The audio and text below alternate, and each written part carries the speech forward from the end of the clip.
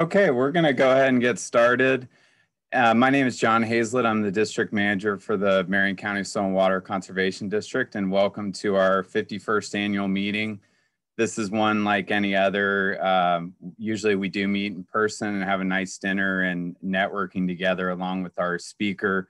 But of course, everything's different with COVID. So we really appreciate everyone taking the time to log in to Zoom and to hear a little bit about what our district has been up to.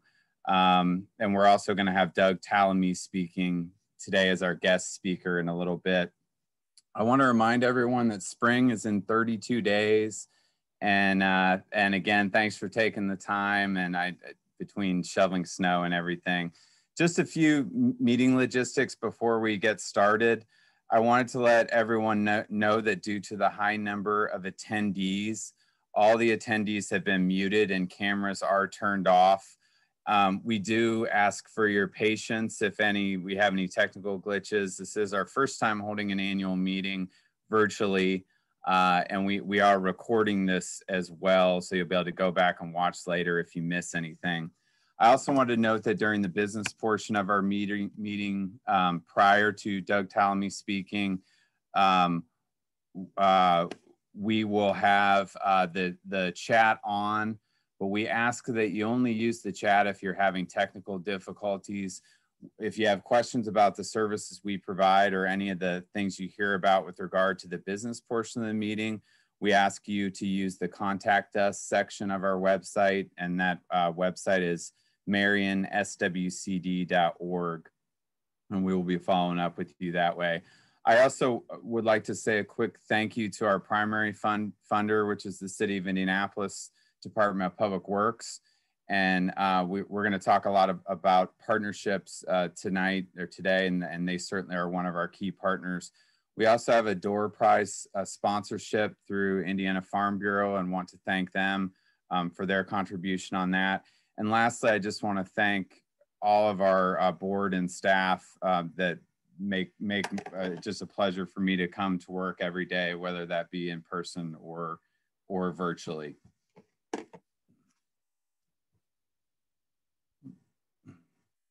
So just in terms of our agenda here, we're going to do some of the highlights from 2020 and staff updates by district staff as part of our business portion of our meeting. We're also going to do have a few partners provide updates, specifically Natural Resource Conservation Service and the State Department of Agriculture. And then our board treasurer, Brian Nielsen, is going to give the treasurer's report as well as an overview of our board supervisor election process for 2021, as we do have 2 open board supervisor positions this year. We'll turn to hear Professor Tallamy speak about native plants and insect interactions. And then at 5:30, we're going to do a door prize giveaway. We have 2 books, 2 Tallamy books that we're going to pull raffle style. So you'll want to stick around for that, as well as the closing remarks. So I'd like to just say a few things from my perspective as a district manager. And a lot of what I'm going to be talking about and a lot of what staff will be talking about is in our annual report that's up on our website that recently came out and captures everything. We did have some staff changes this year in that Cheyenne Hoffa, our previous urban conservationist, moved on to a position in the private sector, and we were lucky enough to pick up Elena Jones, who started in September and has really hit the ground running. She's just been awesome doing construction site inspections for our district, and that's through our MOU with the City of Indianapolis. We've also been hard at work in 2020 on an update of the Lower Fall Creek Watershed Management Plan that was originally completed in 2009.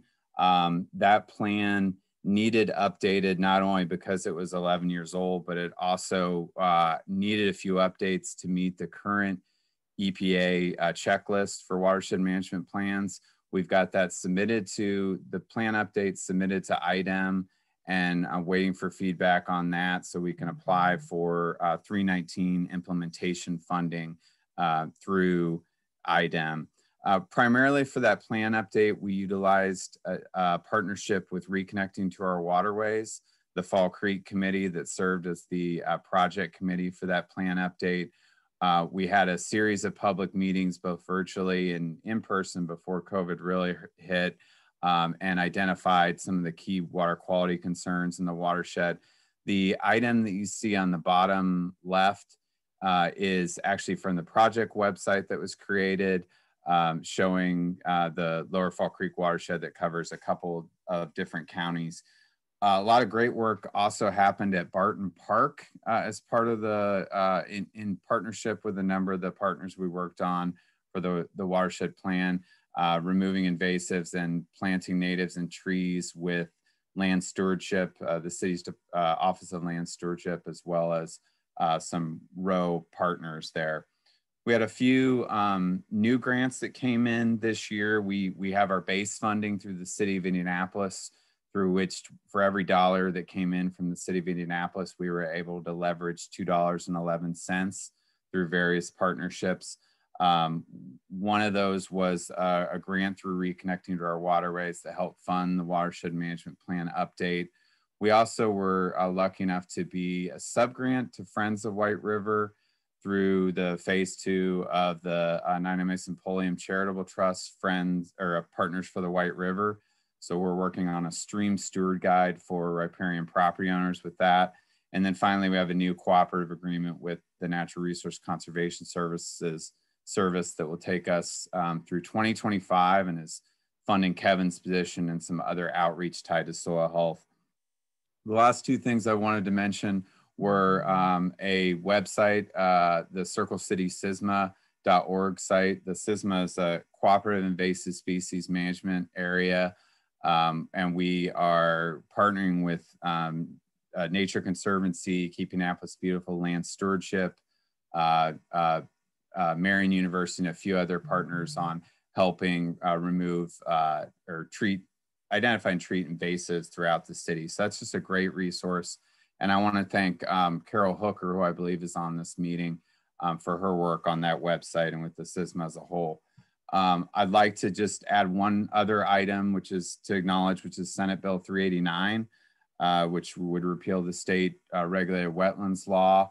I believe one of my staff members is putting a link in the chat for more information about that bill, and we encourage you to reach out to your state representatives and let your voices be heard on that.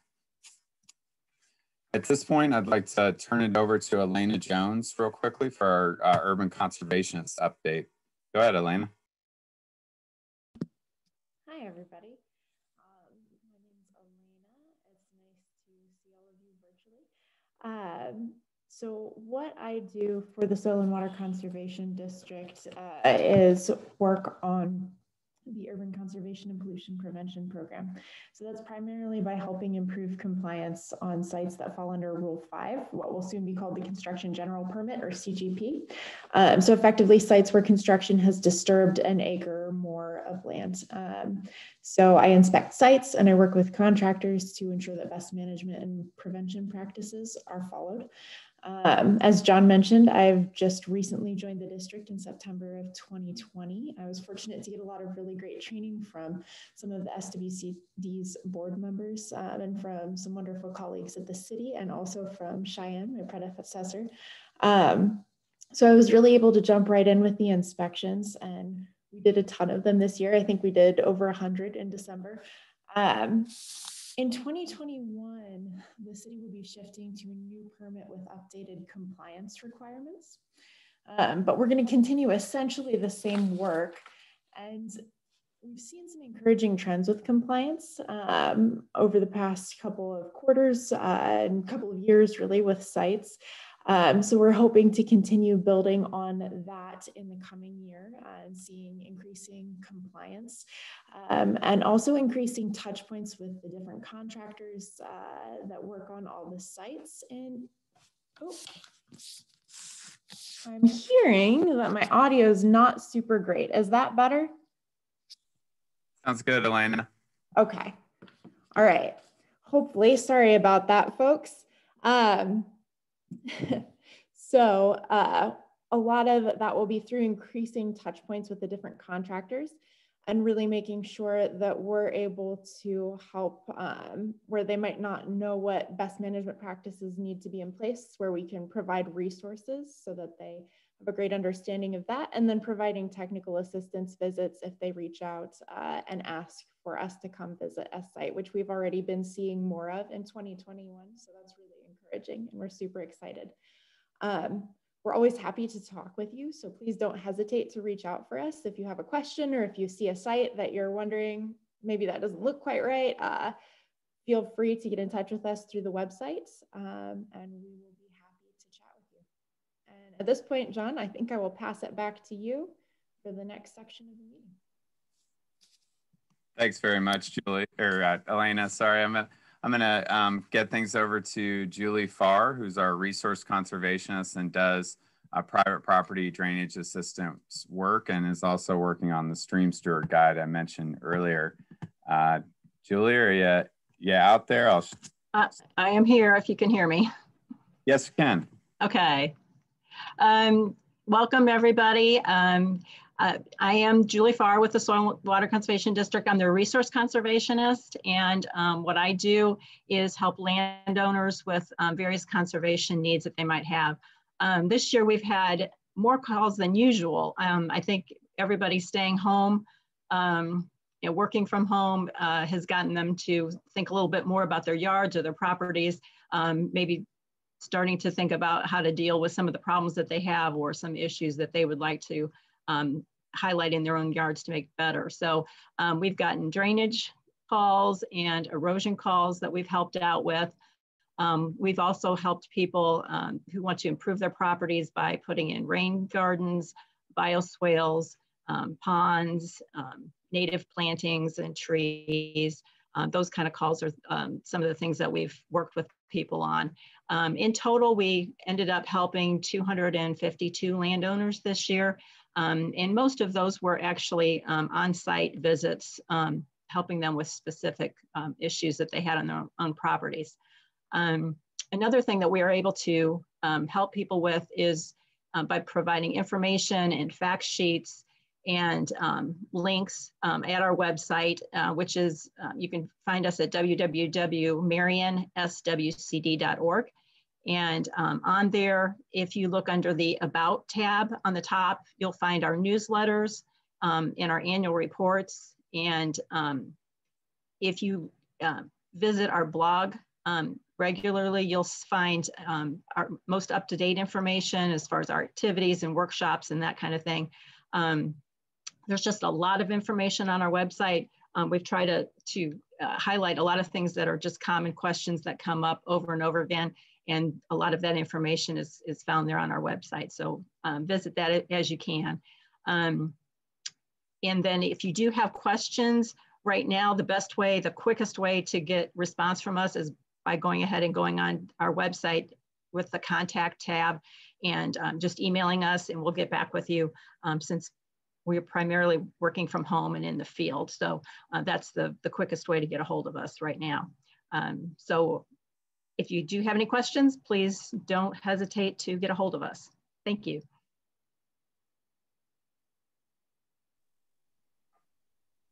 Thanks, Julie. And next up is going to be Kevin Allison, our soil health specialist. And I apologize, the slides are taking a little bit long to change on my end, but hopefully they adjust here.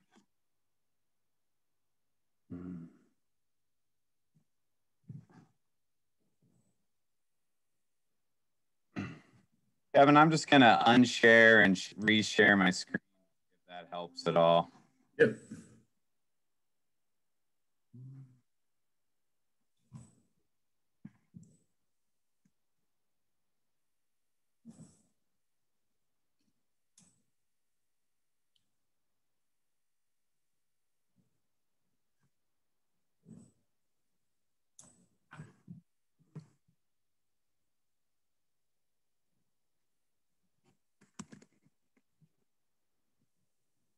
How's that? Perfect. All right. Thanks, John. Yeah, so the Marion County SWCD helps provide folks that grow food with educational and technical assistance opportunities in soil health and urban agriculture. So we mainly focus on assisting growers and gardeners with like conservation practices like nutrient management and cover crops and mulching and crop rotation. And we actually focus a lot on native plantings this past year in association with one of our grants. But pretty much anything that's related to living soil and water quality is in our wheelhouse. So this usually comes by way of direct technical assistance, farm visits, and a lot of workshops. Even in 2020, we were able to conduct 17 trainings on topics ranging from soil health to beneficial insect management. And we did this across a diversity of venues like local farms, our SWCD Eagle Creek Demonstration Garden, and the Indiana Small Farms Conference, Hort Congress, and Zoom. So we were engaged in 3 really important grants for our district right now. Our 2019 to 2021 Indiana Department of Agriculture's Clean Water Indiana grant is focused on workshops, as they all are, but this one has a special emphasis on some on-farm soil health trials.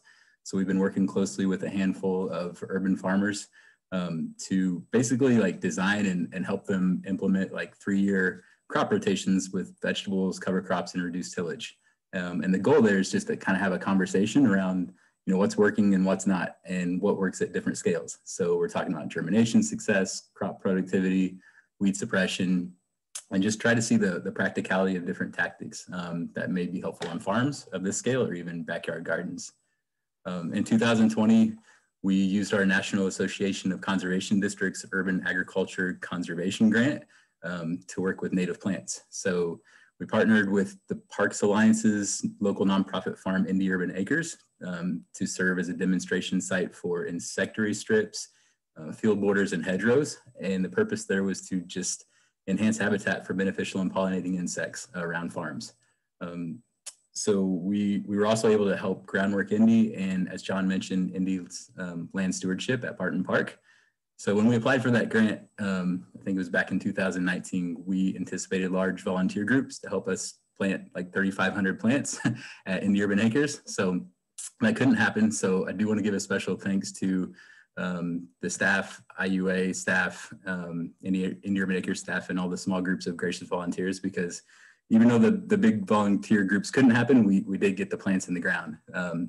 So I do remember all the blisters and the poison ivy and Ellie dragging irrigation lines across the fields.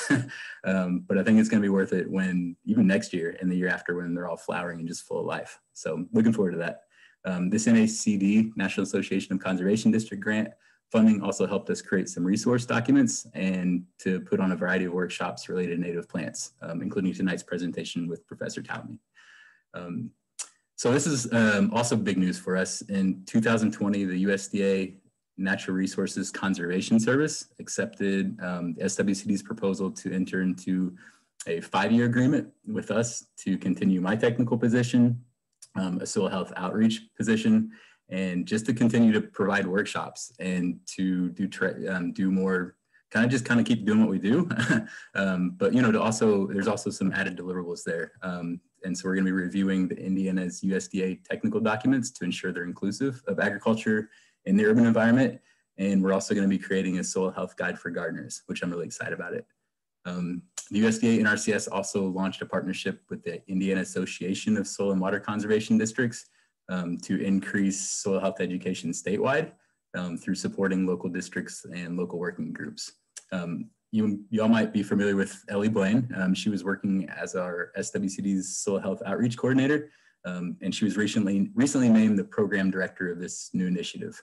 So it's great to be able to continue working with her closely in that capacity, along with the NRCS and Purdue Extension and all these partners that are engaged in these USDA agreements, with the hope of providing just continual opportunities for growers and the public to engage in soil health. So yeah, last but not least, spring is on the way. The Marion County SWCD Eagle Creek Demonstration Garden will be entering its 4th no-till season, which I'm excited about. It's covered in cover crops right now, but the vegetable seeds have arrived and I can't wait. So I encourage you all to just keep engaged with us. as we put on more workshops. And if you're a grower that wants to talk about soil health on your farm, just please reach out. Thanks, John.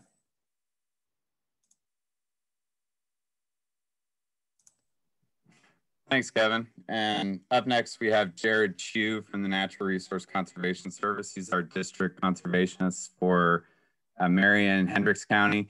And both NRCS and our next slide, the State Department of Agriculture, are part of the Indiana Conservation Partnership, with which we do a ton of our work. So go ahead, Jared.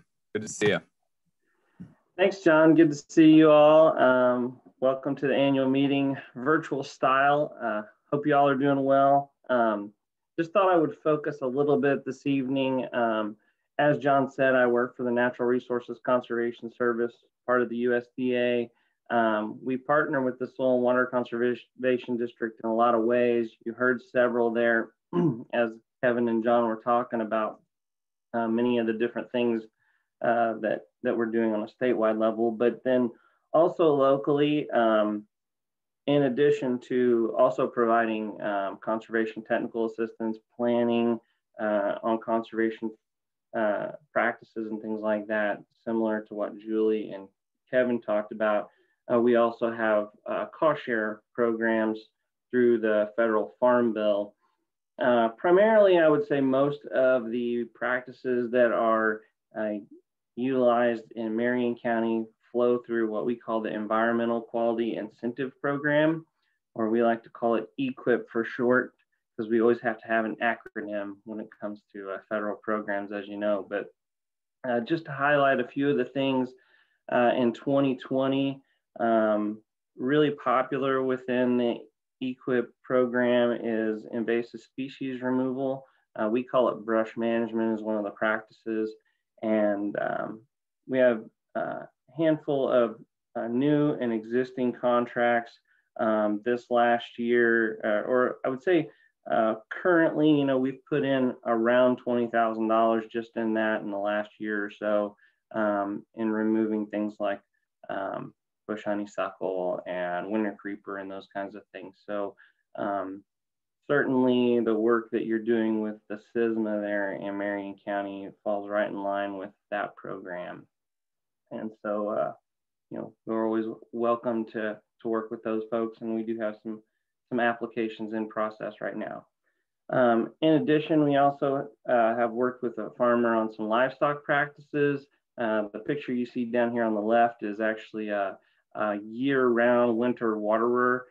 Helps with improving production, allows the animals to utilize the pastures more efficiently. So we worked with that producer on that, as well as some rotational grazing, fencing, and pasture improvements. I think I have one more slide here. John's going to click to, I believe. It'll work. The next slide that he's going to get to is just talking about high tunnels within. It's like he had to restart that again, huh? Okay. But just to talk about the Environmental Quality Incentive Program when it comes to high tunnels, we have funded several high tunnels throughout Marion County. That's also a very popular practice that's in within EQIP. We just had some, you know, I would say around $30,000 worth of high tunnels just in the last 3 or 4 years. So that's something, you know, as you speak with people who are interested in extending their growing season and certainly providing a local source of fresh food, we want to help with those kinds of situations. So with that said, thank you all. I'll stick with the theme of spring is coming. So have a good evening.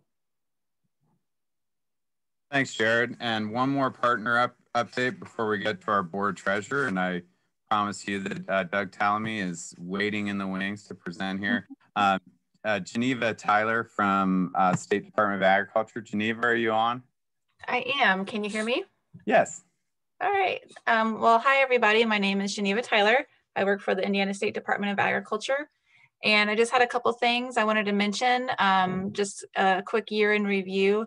And the first thing I wanted to mention was actually launched just a couple weeks ago on February 1st. The Indiana State Department of Agriculture, the Nature Conservancy, and the United States Department of Agriculture's Risk Management Agency launched the Upper White River Crop Insurance Incentive Program. And farmers who plant cover crops on owned or rented acres will receive a $5 per acre crop insurance premium for this 3-year program. Farmers who planted cover crops in the fall of 2020 are also eligible to apply. Currently, this program is only available to farmers in the Upper White region, and that includes Henry, Delaware, Madison, Hamilton, Tipton, and Randolph counties, but we're excited to see how this goes, and who knows, hopefully we can expand that further. In the fall of 2020, last fall, the ISDA and the State Soil Conservation Board awarded over $975,000 in matching grant funds to 15 soil and water conservation districts and organizations through the Clean Water Indiana program. The 3-year grants are awarded to districts and conservation groups to reduce runoff and non-point sources of water pollution, whether it's ag land, urban areas, or eroding stream banks. And then just a few by the numbers, I'll call it, through ISDA and Soil and Water Conservation District efforts statewide, we were able to complete over 1,075 surveys, designs, and inspections. And with those conservation practices on the land, that amounts to over 176 million pounds of topsoil stabilized to the state. And we calculate through the Region 5 model that also equates to about 188,000 pounds of nitrogen and 94,000 pounds of phosphorus being reduced from entering Indiana waters. Again, that is just ISDA and Soil and Water Conservation District efforts for a full picture of conservation partnership efforts, including NRCS, the Natural Resources Conservation Service. I would need to go back to the ICP reports, which I don't have quite yet, but those are a few, that's a quick sneak peek of 2020 annual report numbers. And that's all I have, John. Thanks a lot, Geneva. And last part of our business meeting here before Doug speaks is our treasurer's report and our election process. For that, we have our board treasurer, Brian Nielsen, who's also the head of our elections committee. Brian, are you on? I am here, if you can hear me. Fantastic. Good afternoon and evening, everybody. It's always dangerous to provide me with the most exciting aspect of our show right before a vibrant speaker. We are required to present as a public agency our finances. And so as part of every annual meeting, as you see, our income and our expenses are as presented, and noting that our income has increased 4% with our expenses increasing 10%. And so John has his work cut out for him. As you've heard, we have some grants coming up, and we have also other opportunities that we are pursuing. And so we will be looking to take that with our current bank balance and continue our operations within budget. Go ahead and go into the next slide. It offers the opportunity for talking elections to, one, give a shout out. Hi, Mary Hayes. Just thought I'd point out that you're out there and I saw you. Good to see you around. We are doing something new, as everybody has been for the last year. And so our first virtual elections will be via our website. We typically are able to do this in person and are able to do an actual ballot and nomination process there. And because we are sitting and looking at a record number of people at an annual meeting, thank you very much, everybody, we will be putting this in. I would say that we are looking at 2 elected positions, and I'll get into a moment with why there are 2 at this point. The nominations and voting will be through our website, as noted, marionswcd.org. And the nomination process will be opened on today and will continue through Thursday with regards to then going to a ballot, the ballot election process. Each person, if you are a Marion County citizen, are able to cast a vote for one candidate. The process will be that the person who gets the most votes will be one position. The person gets the other votes gets the other position, second amount of votes. And from that perspective, that will then set forth both replacement and new position on the supervisors. With that, there's a sad part to change, and that sad part is the two positions are because we have had two resignations, Blake Wilson and Scott Miner, off of our board, and as such, it will take us many years to screw up what Blake has done for us, but we will give it a college try. Blake has been instrumental in getting us organized and getting us through our various moves in place, and Scott has provided his background through his landscape architecture and other insights for the local urban areas that we will miss both of them greatly. They may argue that, but it is there. Before I go, I'd like to thank our board members, that's Blake and Scott, as noted, Heather Buck, Maggie Gegline. Thanking myself seems somewhat gratuitous, but along with that, our staff has done a heck of a job. Given that I have the most vibrant job telling numbers and voting, I'll give it over to our speaker for the day. Thank you very much. And I'm actually going to introduce Doug, Brian, but I wanted to let everyone know too that the election process that Brian just described, we are going to be sending a follow-up note to all attendees of this meeting, and all the details are on our website. I would invite, before I introduce Doug, I would invite everyone to stick around for 2 door prizes that we'll have at the end of this meeting, where I'll be drawing numbers out of a hat, and we'll be giving away 2 of Doug's books.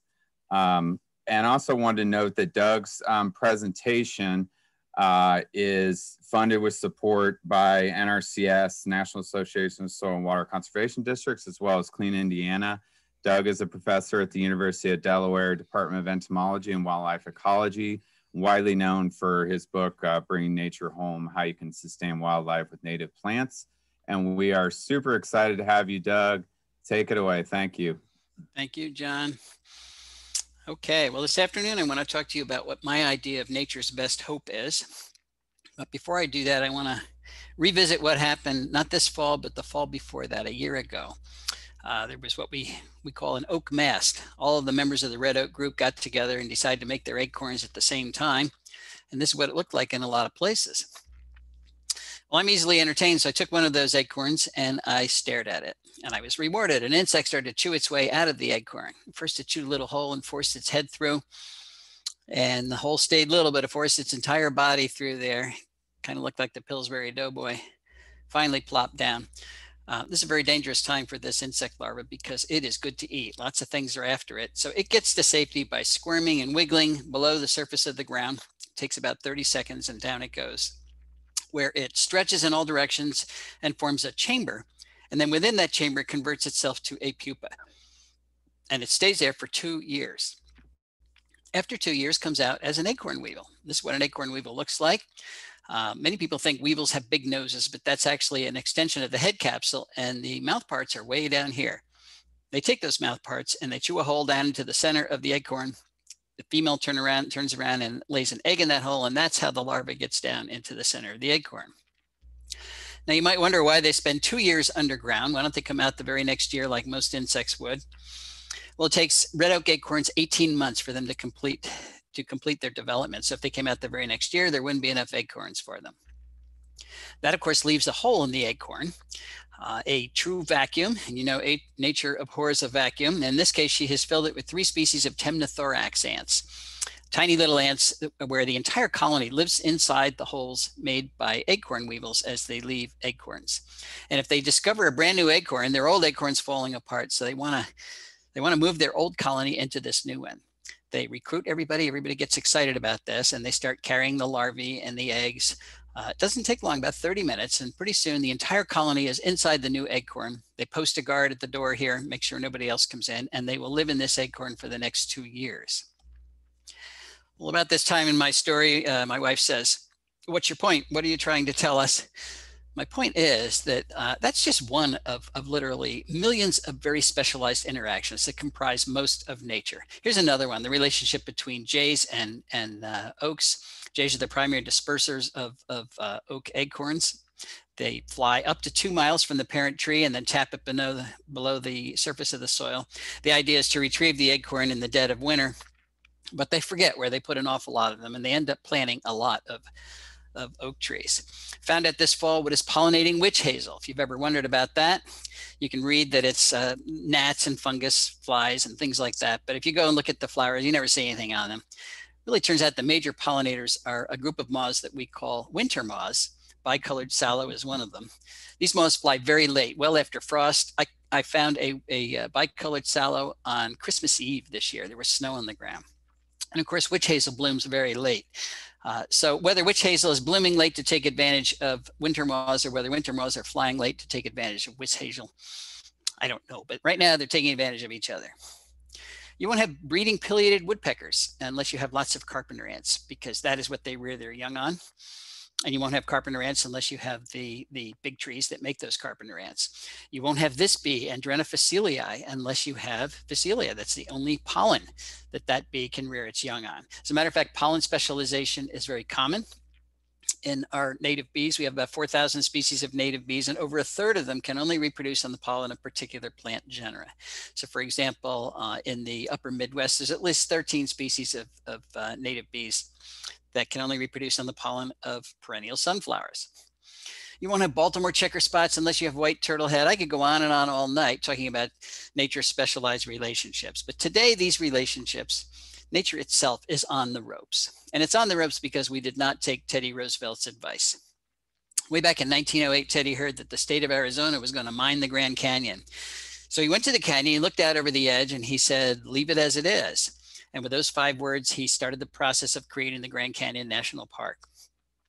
The problem today, of course, is that leaving the country as it was is no longer an option. We didn't do that. There's only about 5% of the lower 48 states that's anything close to its original pristine ecological condition. And that's, of course, because we have logged the country repeatedly. We've tilled it, we've drained it, we've grazed it. We've got 770 million acres of rangeland in the US, which is 4.5 times the size of Texas. And of course, we paved it or otherwise developed it. We have straightened our rivers and dammed them, and you can spell that any way you want. We've polluted our skies, changed our climate for centuries to come. We've drained our aquifers. We've introduced more than 3,300 species of plants from other continents, many of which are running amok in our natural areas. In short, we have carved up the natural world into tiny remnants of its former self. And each one of those remnants is too small and too isolated from other such remnants to sustain the species that run the ecosystems that we all depend on. Why have we done this? Well, I guess we thought that the earth, our nest, was so large we could foul it forever and there wouldn't be any consequences. But of course, we were wrong about that. And that's why we're seeing headlines like this at a pretty regular clip. The insect apocalypse is here. What does it mean for the rest of life on Earth? Talking about global insect decline.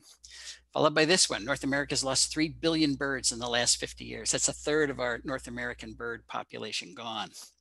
Now the UN is saying, well, we're going to lose 1 million species to extinction, possibly in the next 20 years. And I love the way they report these headlines as if it's just one more headline. I mean, they might as well say we're going to lose oxygen in the next 20 years and then go on to the next one. Losing 1 million species is not an option, folks. It is simply not an option. Well, I could go on talking about the pox that we humans have delivered upon the environment, thus upon all of our houses, but it's not what this talk is about. This talk is about a cure for that pox. It's a cure that's going to take small efforts from lots of people, but those efforts will deliver enormous physical and psychological environmental benefits to everybody. Let's return to this headline here. The insect apocalypse is here. What does it mean for the rest of life on Earth? Well, the great E.O. Wilson, probably the most famous biologist alive today, told us what it would mean if we were to lose our insects.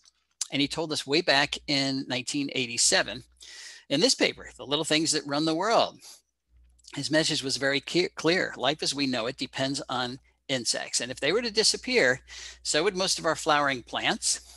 And if the flowering plants disappeared, that would change not just the physical structure of our terrestrial ecosystems, but also energy flow through those habitats. It would disrupt the energy flows so dramatically that it would cause the collapse of the food webs that support our animals. The amphibians, the reptiles, the birds, the mammals, and even many of our freshwater fish would all disappear. The biosphere, the living portion of the earth, would rot because we would have lost insect decomposers that rapidly turn over nutrients now, and all we would have is fungus and bacteria. And of course, humans wouldn't survive any of those drastic changes. Good news is that doesn't have to happen. We can save our insects, we can save our birds, we can save nature itself, but we're going to have to change the way we landscape in order to do it. Why is that? Well, remember, humans are products of nature. We are totally dependent on it, on what we call ecosystem services, the products produced by healthy functioning ecosystems. Here's just a few things that plants give us. We always look at ecosystem services in an anthropocentric way, but plants are producing these benefits for everything else as well. Like oxygen, they produce oxygen, pretty important. They clean our water, that's also important. Carbon capture, enormously important today. Plants are pulling carbon dioxide out of the atmosphere, using it to build the carbon to build their tissues, and then they pump the extra carbon into the ground. Our soils are brown or black because of the carbon that plants have deposited in the ground. And the soil scientists now tell us that our soils can sequester up to 7 times the amount of carbon that's in the atmosphere. We just have to get it out of the atmosphere, put it in the ground, and that's what plants do. They build topsoil, they hold it in place, they prevent floods, they dampen severe weather. All pretty important. What do animals do for plants? Well, they provide pest control services. They pollinate nearly 90% of our flowering plants. They disperse plant seeds and other things. So designing landscapes like this that destroy the production of ecosystem services is simply not an option. It never was a good option. But today with 7.8, 7.9 billion people on the planet, it's a terrible option.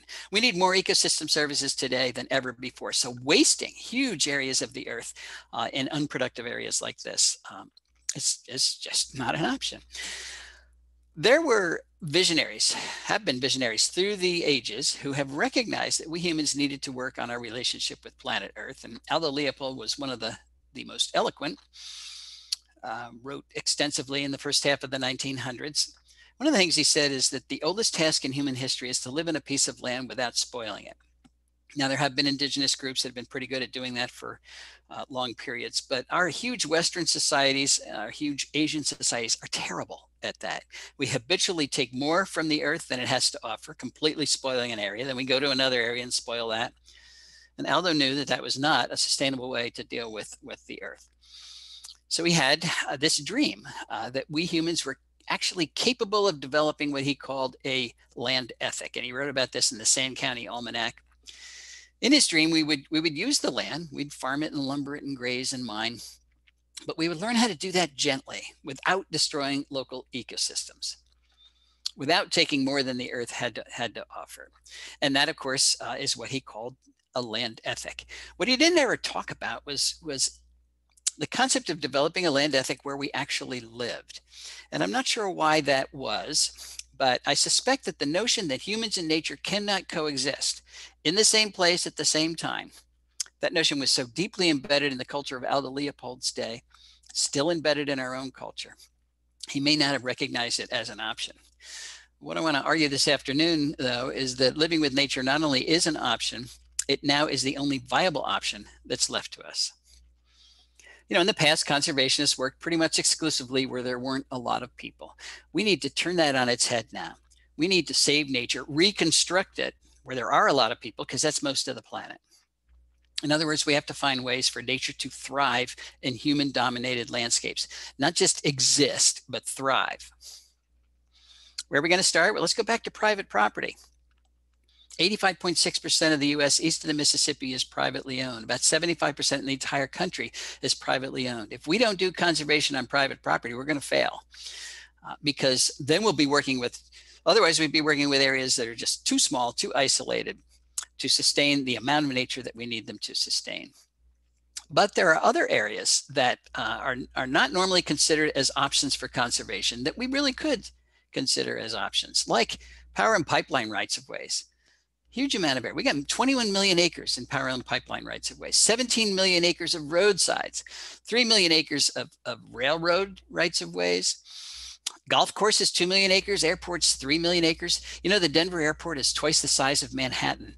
These are huge areas. And then of course we have all the places where we live, both in rural areas and suburbia, our cities, hundreds of millions of acres in those properties. So if you add all that up, that's 599 million acres that we could be using for conservation that right now we're really not. How big is 599 million acres? It's big. It's bigger than Vermont, plus New Jersey, plus Maine, Virginia, New York, Georgia, Florida, Oklahoma, Montana, plus California. Even throw Texas in there. Not having a place to do conservation is not the issue. We can do it just about anywhere. Now, what I'm really talking about is reconstructing nature in areas where we have dismantled it.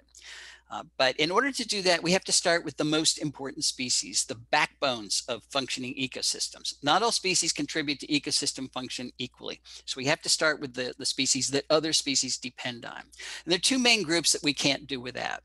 Remember all those flowering plants that are really running our terrestrial ecosystems? Well, you need the pollinators that allow those plants to reproduce. Absolutely necessary. So you have those plants, they're capturing energy from the sun, they're turning it into food, but now we have to get that food from the plant to animals, or you lose all the animals. And it turns out that most vertebrates, in fact, don't eat plants directly. They eat something that ate plants. That something typically is insects, and most of the insects that are eating plants and transferring energy successfully to other animals are caterpillars. So imagine what would happen if we designed landscapes that don't support a lot of caterpillars. All the energy remains, most of the energy will remain locked up in our plant tissues, and we'd have failed food webs. Let's use the Carolina chickadee as an example. Now in Indiana, you've got the black-capped chickadee, but they're doing the same thing. During the winter, they at least 50% of their diet is seeds, but when it comes time to reproduce, their babies cannot eat seeds. That is true for most of the birds that are out there. So the chickadees switch to insects, and if they're in a healthy environment, they will feed their young almost exclusively on caterpillars. And chickadees are not exceptions. It turns out that most birds are rearing their young on insects. 96% of our terrestrial birds rearing their young on insects, and most of those insects are caterpillars. How do I know that? There's a number of lines of evidence that suggest that, but this is a citizen science project that one of my recent graduate students, Ashley Kennedy, completed. She put out a call to bird photographers across the country and asked them to send her pictures of birds as they were bringing food to the nests. The object was that Ashley was going to identify the prey items that were in the beaks of the birds and reconstruct the nestling diet for the common birds in this country. And she got thousands of pictures. What you're looking at is the nestling diets of 20 of the common bird families in North America. And the green bars are the percentage of those nestling diets that were caterpillars. And in 16 out of the 20 common bird families, caterpillars dominated the diet. So again, imagine what would happen if we took caterpillars out of the system. Most of our birds would not be able to reproduce successfully. So it seems something special about caterpillars. What is it? There's actually several things special about caterpillars, and one is that they're relatively soft. Think of this guy as like a little sausage with a very thin wrapper. The thin wrapper is cuticle, it's exoskeleton, chitin. It is undigestible. So the birds don't want a lot of that. And if the caterpillar is soft, the bird can stuff it down the throat of their babies without fear of injuring it. And have you ever watched a parent bird rear their young? They're pretty rough. Their beak is like a plunger. They just stuff it down there. Caterpillars are also relatively large prey iphids. One medium-sized caterpillar is equal to the biomass of 200 aphids. Now, some of our smaller birds do chase aphids around, but do you want to chase 200 aphids or get one caterpillar? They're nutritious. They're very high in fat, very high in protein. They have a low percentage of chitin compared to most other insects, particularly beetles. Beetles are not like little sausages. They're like little tanks. So much of a beetle is undigestible, and a lot of beetles have very sharp edges. And it turns out the caterpillars are the best source of carotenoids for birds during the breeding season. Now, I mentioned carotenoids not because I love organic chemistry, but because I'm a vertebrate, and you're a vertebrate, and birds are vertebrates. And vertebrates cannot make their own carotenoids. Only plants make carotenoids. But we need carotenoids. We have to get them from plants because they are essential components of vertebrate diets. And that's why my wife, Cindy, makes sure I have lots of carrots because they give me my beta carotene, and lots of tomatoes because they give me my lycopene, and lots of whatever that is because they give me lots of lutein. And if I eat a lot of those carotenoids, my immune system is stimulated. And I can't think of a better time to have a very active immune system. Carotenoids are also antioxidants. They run around our body and protect our DNA from oxidative damage. They improve color vision. When your mother said, eat your carrots, you will see better, she was right. She didn't know she was right, but it turns out she was right. They improve sperm vitality, improve sexual attractiveness. Now we're talking about things like this male prothonotary warbler. He's bright yellow because he's had access to lots of luteins. He makes pigments out of those luteins and puts them in his feathers. And the brighter yellow he is, the more ladies he attracts. Where are they getting their carotenoids from? From, of course, the prey items that they're eating. But bird prey items don't have equal amounts of carotenoids. These first two bars are types of caterpillars. They have far more carotenoids than other types of insects and arthropods. Third bar is orthopteroids, things like grasshoppers and crickets and katydids. Here are the adult caterpillars down here, the moths and butterflies themselves, far fewer carotenoids because they're not eating green leaves. It's the caterpillars that eat the green leaves. And here's the earthworm way over here. So the early bird gets the worm, but he doesn't get any carotenoids when he gets the worm. Does carotenoid content influence how birds choose their prey items? Well, Ashley did another study with bluebirds. She put GoPro cameras on the rooftops of bluebird houses, and those cameras took a picture once every second. The object was to get a picture of the birds, the bluebirds, as they were flying into the nest with prey items, so that she could identify what the prey item was and see how whether the amount of carotenoids in that prey item influenced how often it was taken by the birds. Well, she had a lot of GoPro cameras and a lot of bluebird boxes, and she did it for 3 years. So she had over 1 million pictures to go through. But when she did, she had 7,628 pictures that were good enough to identify the prey item. And sure enough, she got a good relationship. Caterpillars are brought back more often than anything else, and they had the highest level of carotenoids, followed by crickets that had the next highest level. And then everything else was nestled down here in the end. So it really does look like one of the criteria that birds are looking for when they're hunting for prey items is carotenoid level. As a matter of fact, in total, it's looking like carotenoids or caterpillars are not optional parts of bird diets. It's really looking like they are essential components of bird diets, which simply means birds need caterpillars. But the question is, how many do they need? Is 1 or 2 enough? Maybe 1 or 2 a day. Well, let's go back to chickadees and ask that question. We have a lot of data on chickadees.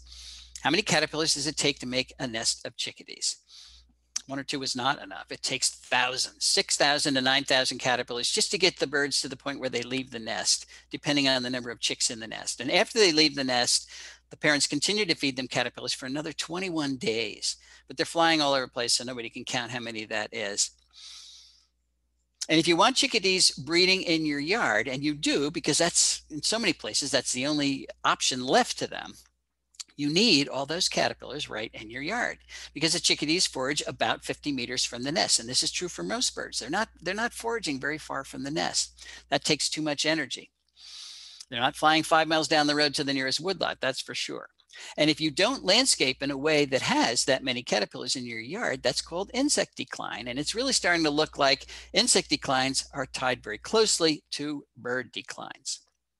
We went to the original data set of Rosenberg et al. That's the group that said we have lost 3 billion birds in the last 50 years. And we divided the terrestrial birds up into species that require insects at some part of their life history and species that do not.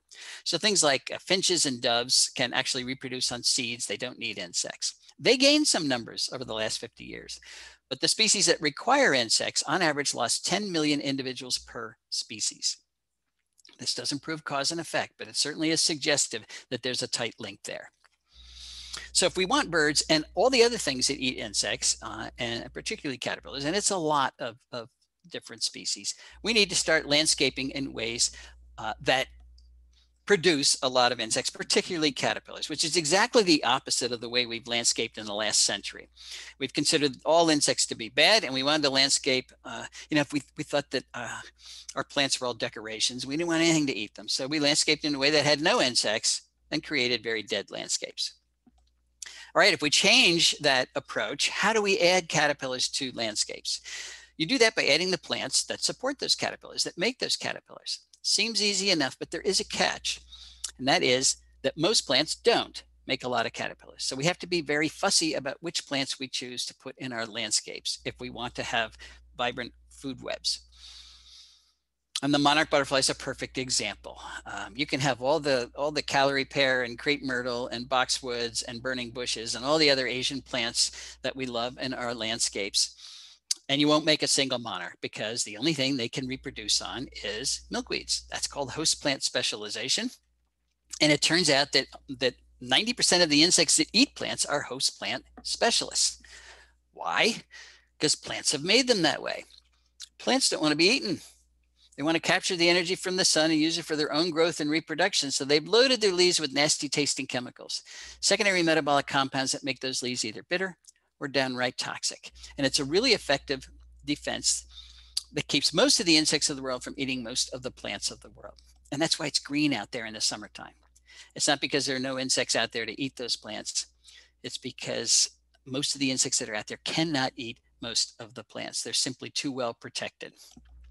But we do know that insects eat plants. So how do they do that? How do they get around those chemical defenses? Well, this is where the specialization comes in. Every plant lineage that's out there protects itself with a unique cocktail of chemical defenses, and insects can't adapt to all of them, or a single insect can't adapt to all of them. So instead, it picks one or two lineages with very similar cocktails, and it gets good at getting around them. For example, this is the specialization. They develop specialized enzymes that store and excrete and detoxify those compounds, specialized behavioral adaptations and life history adaptations that allow them to avoid exposure to those compounds. But all those adaptations take a long time to develop. They don't occur overnight. And this is why when we bring plants in from other continents, most of our insects cannot eat them. Those plants have not been here long enough, thousands and thousands of years, believe it or not, for our insects to be able to adapt to them and use them productively. So what I'm trying to say is that plant choice really matters here. If we're trying to reconstruct food webs, if we're trying to get that energy from plants to other animals, we have to choose the plants that are palatable to our local insects. And I'm going to give you 3 examples of how well this works when you do choose the right plants. And I'm going to start with our house right here in Oxford, Pennsylvania. I'm sitting in this window right now. We got 10 acres of a farm that was broken up not that long ago. A very old farm, been farmed for 300 years. And it was exhausted. So the last thing they did before they sold the farm was to mow it for hay. But in this part of the country, there's so many invasive plants from Asia. What you're really mowing is multiflora rose and oriental bittersweet and Japanese honeysuckle and autumn olive and bush honeysuckle and porcelain berry and on and on and on. And you call that hay. So of course, when we started to build the house, the mowing stopped, and this is what came back: all the invasives. All the 10 acres covered with invasive species. That's my wife, Cindy, getting ready to clear the land of our invasive species. And she did it. So if you have a serious problem with invasive plants from Asia, don't despair. It is a lot of work. There is no doubt about it, but Cindy did it. And if Cindy did it, you can do it. What was I doing while Cindy was working hard? Well, I was telling her she was doing a great job, but I also was putting plants back, and I did it kind of selfishly. I have this hobby of taking pictures of caterpillars I've never seen before. Kind of strange, but that's what I do. And this is one I hadn't seen, the Canadian owlet. So I said, well, what plant does a Canadian owlet need in order to be on my property? That's what the adult looks like. It needs meadow rue. We didn't have any meadow rue, which is why the Canadian owlet wasn't there. I'm sure there was meadow rue on our property hundreds of years ago, but long gone. So I got some seeds from meadow rue, planted them, grew very nicely.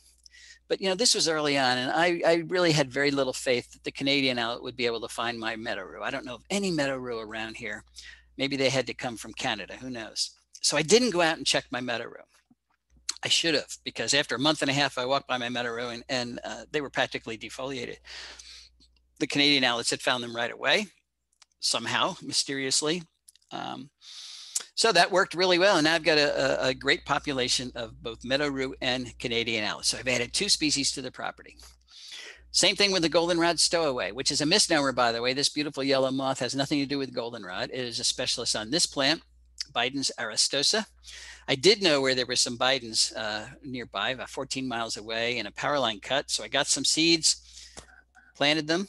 They grew really nicely. Now, this wasn't quite as fast. It took a year for the goldenrod stowaway to find the bitens, but now it has good population of both. So now I've added 4 species to the property. Same thing with the hackberry emperor. That's a butterfly that ought to be on our property, should be there, but as its name suggests, it's a specialist on hackberry, and we didn't have any hackberry. So I planted hackberry. Took 4 years for the butterflies to find my hackberry, but they finally did. I walked by one of my hackberry plants this June, and on a single branch, there were 9 hackberry emperor caterpillars. So doing quite well. Added 6 species to the property. I did not plant goldenrod. It came in on its own, and along with it came many of the specialists that eat goldenrod, like the brown-hooded owlet, the Arcigera flower moth, the goldenrod leaf miner, the distinct Sparaginothus, the goldenrod gall moth. Now this is the goldenrod flower moth. This is one that has not come to our property. I don't know why it hasn't come to the property, and that's what the caterpillars look like. So this is anticipation. This is like waiting for the ketchup to come out of the bottle. Every year I go out and look for the goldenrod flower moth. One of these years I'm going to find it, and that'll be a great day.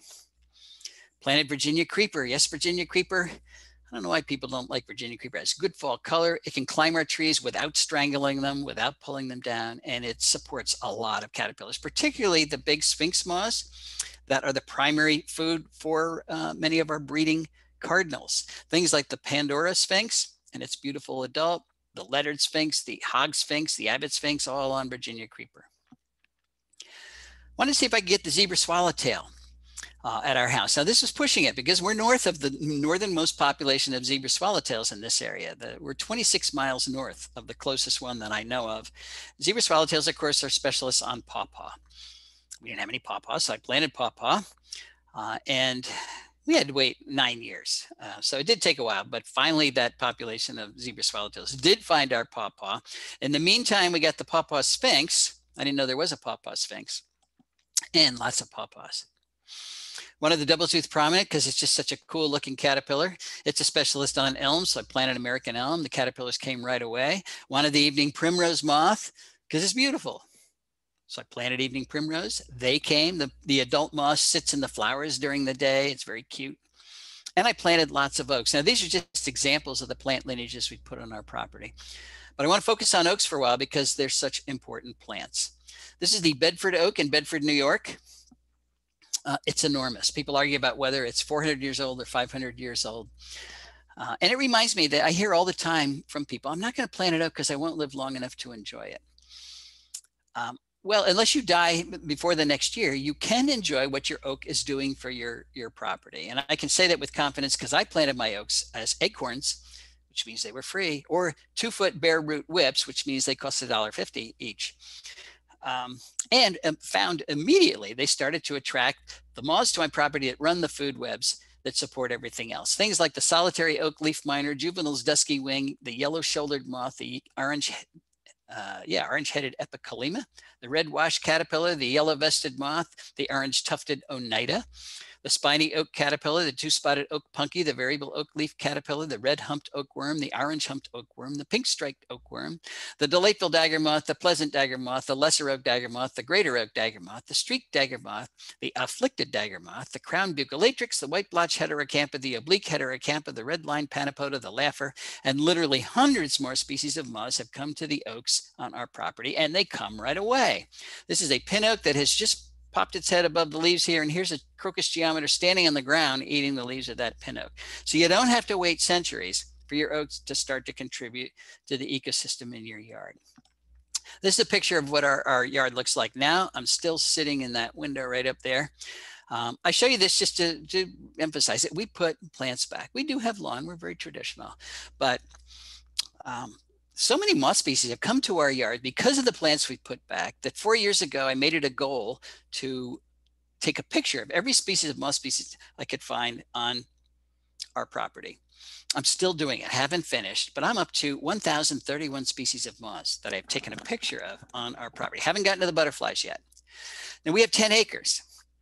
Pennsylvania is 2.4 million acres. So on 1/240,000th of the land area, we have 40% of all the moth species found in the entire state of Pennsylvania.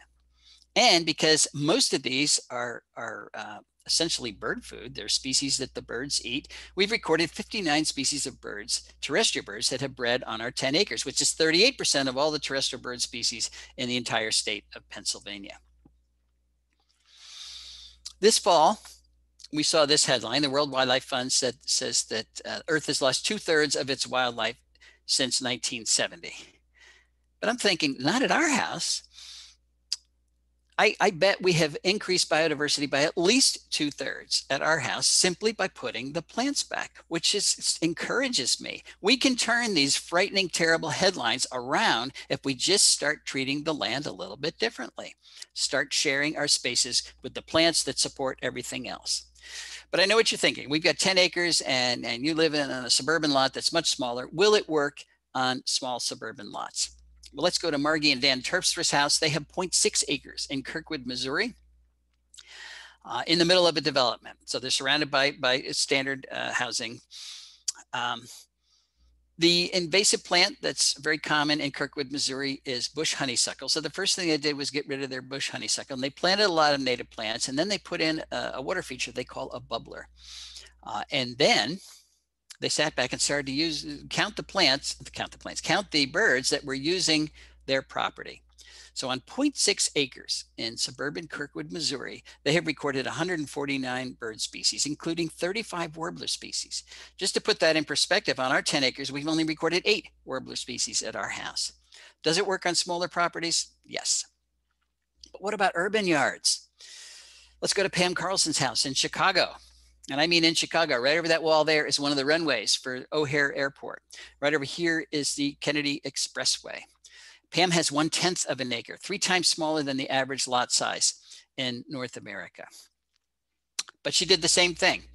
She got rid of her invasive plants, put in 60 species of native plants, a water feature, and then she sat back and started to count the birds that have used her yard. She's up to 117 species of birds that have used her yard, including a woodcock. There's Pam's woodcock. If you haven't seen a woodcock lately, you can go to Chicago and check it out. Pam is isolated. She's not near any natural area, so that little 1/10 of an acre was powerful enough to do all this. But what about city centers? 82% of us live in cities. Well, in 2014, I was staring at this plant, butterfly weed, Asclepias tuberosa. We call it butterfly weed, but that reminds me that we have a serious marketing issue with our native plants. We call them weeds and wonder why people don't plant them. So let's not call this butterfly weed. Let's call it Monarch's Delight. Okay, I was staring at Monarch's Delight 2014. The first thing I saw were 2 species of leafcutter bees, megachilid bees. I know they're megachilid bees because they carry their pollen on their tummy. Where's my pointer? Right there.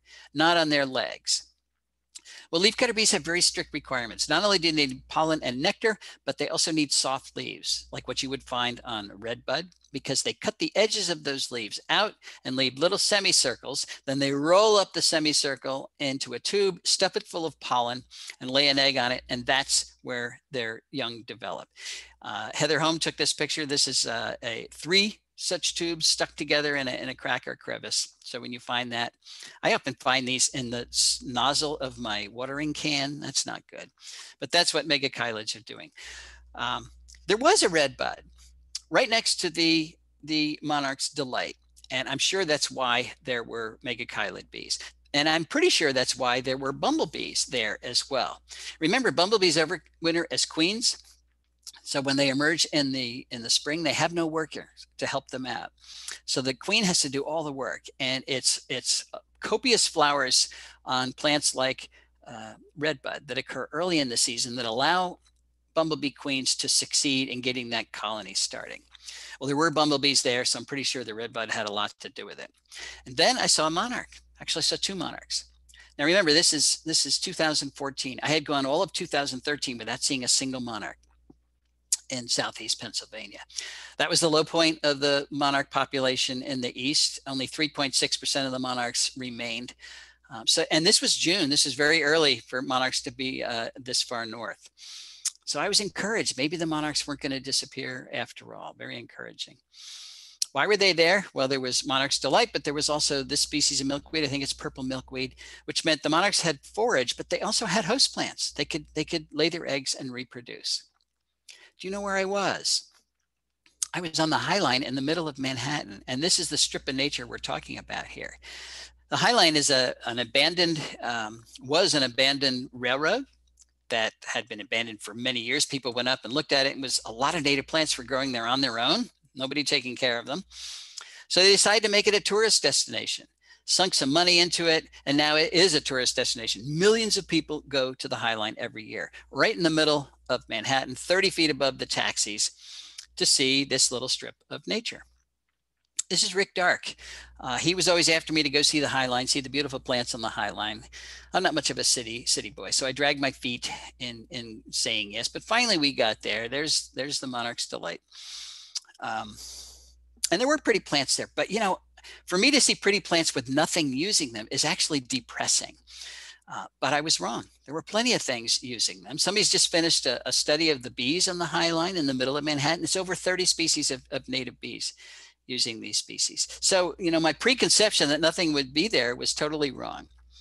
And it proved to me that thoughtful native plantings are capable of bringing life back to the middle of Manhattan, which means this can work anywhere. But there are 4 things we need to think about if we're going to succeed. And one of them is we got to shrink the area that's in lawn. We got too much lawn. We've got over 40 million acres of lawn nationwide. That's bigger than the size of New England. And of course, the way we treat our lawn, it's an ecological deadscape. Remember about using all the earth for ecosystem services? This doesn't cut it. So let's cut the area of lawn in half. I understand why we have lawn. It is a status symbol. It shows that we recognize what the cultural norms are, and we, you know, we're going to be good citizens and manicure that lawn. But we can do all that. We can manicure the lawn we keep. Let's just cut the area in half. And if we do that, if we cut the area of lawn in half, that'll give us 20 million acres to use towards conservation. And if we do it at home, we can create a new national park that I'm calling Homegrown National Park. And it'll be bigger than the Adirondacks, plus Yellowstone, plus Yosemite, Grand Tetons, Canyonlands, Mount Rainier, North Cascades, Badlands National Park, Olympic National Park, Sequoia National Park, the Grand Canyon, plus Denali, which is huge, plus the Great Smoky Mountains. Add up all those parks, still less than 20 million acres. We will have the biggest national park in the country. What are the benefits of putting a park at home? There are a number of them. One is that you get to develop a personal relationship with some part of the natural world at your own pace, your own time. All you have to do is walk outside.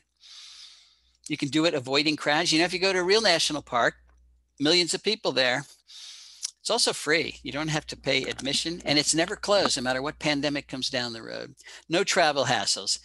But you know, the big one is you get to experience the natural world alone. I don't know how you're going to develop a personal relationship with the natural world unless you are alone. And this is particularly important for our kids who are discovering the world for the first time. Richard Lou says our kids are suffering from nature deficit disorder. So we get 30 kids, we put them on a bus with a teacher, and they drive for an hour to a natural area and they walk around for an hour. Teacher tells them not to touch anything. And they get back on the bus and they go home again. And I'm sure that's better than nothing. But what they've really experienced is a bus ride, 30 other kids, and the teacher telling them not to touch anything. If they have part of the natural world at home, they can go outside and discover it all by themselves, alone. No parental supervision. Let them risk it. Most of them will make it back alive.